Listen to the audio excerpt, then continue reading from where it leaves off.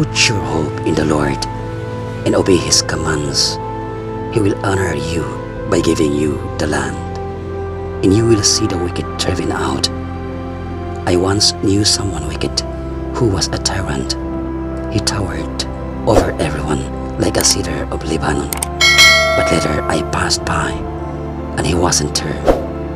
I looked for him, but couldn't find him.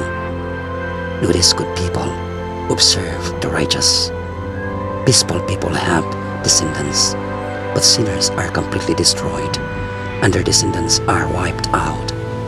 The Lord saves the righteous and protects them in times of trouble. He helps them and rescues them. He saves them from the wicked because they go to Him for protection. The Lord guides us in the way we should go and protects those who please Him. If they fall, they will not stay down because the Lord will help them up. I am old now.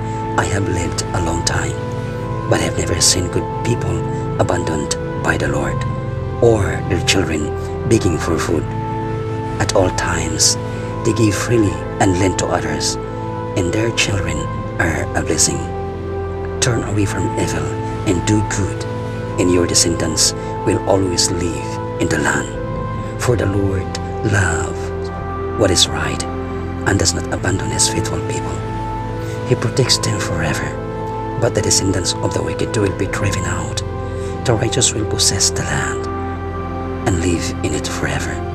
The words of good people are wise, and they are always fear. They keep the law of their God in their hearts and never depart from it.